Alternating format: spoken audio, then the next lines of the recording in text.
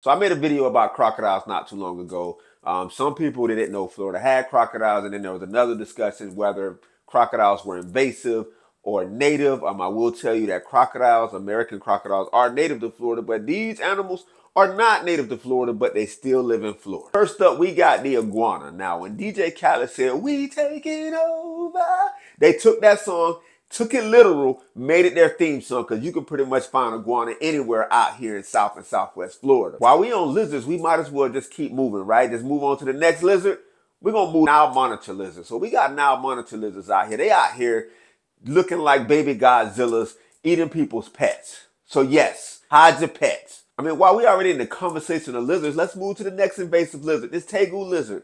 Listen, all I know is I do not want to be out for a stroll and see one of these things. You know what I'm saying? But also I live in Florida, so anything can happen. Anything can happen. Next invasive species we got is the pythons. And I know that's one of like the most famous invasive species that we do got in Florida is the python. And the biggest python that was caught in Florida was 20 feet.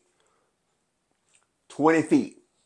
Moving right along. Next invasive species we got is the African giant snail. These snails are huge, y'all. And they have malaria.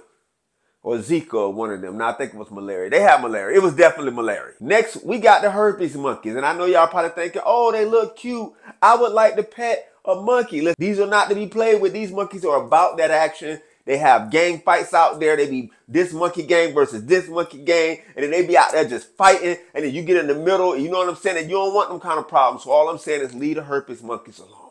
But we got them in Florida. And last but not least, the most dangerous invasive species of all, the snowbird. Although they might be good for the economy, they are horrible for our roadways. So all I'm saying is y'all be safe out there, y'all. And that's on Florida.